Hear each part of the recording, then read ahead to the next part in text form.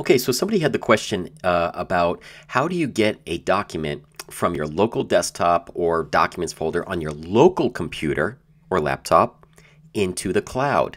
We've discussed how to download it to your OneDrive. Now we're going to see how we're going to upload a document to your OneDrive from your local computer. So we're going to start here. We're going to go to here at the Office 365 app screen. We're going to go to OneDrive.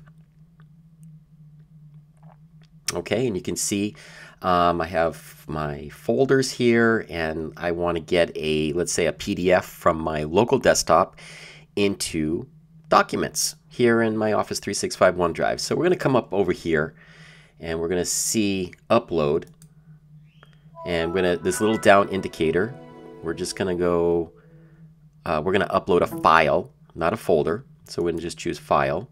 Now right here what you're seeing is we're seeing my documents folder, and I'm going to come down here.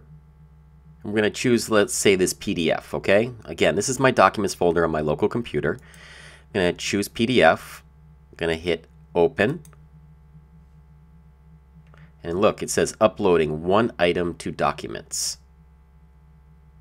Oh, and there it is. So I just pulled this from my local computer, and now it is now in my Office 365 OneDrive. Now, if you remember from a former video, how am I going to get this into my documents folder? So you're going to come over here to these three buttons, Show Actions, and we're going to move to,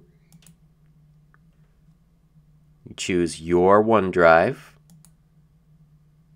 I'm going to choose my documents folder. Move here. Now watch it disappear. Oh, it's gone. And now, ba-boom, it's right here in the documents folder. So it's as easy as that. Just if any questions, feel free to email us here at the IT department. But if not, just watch the video again. And thank you for watching.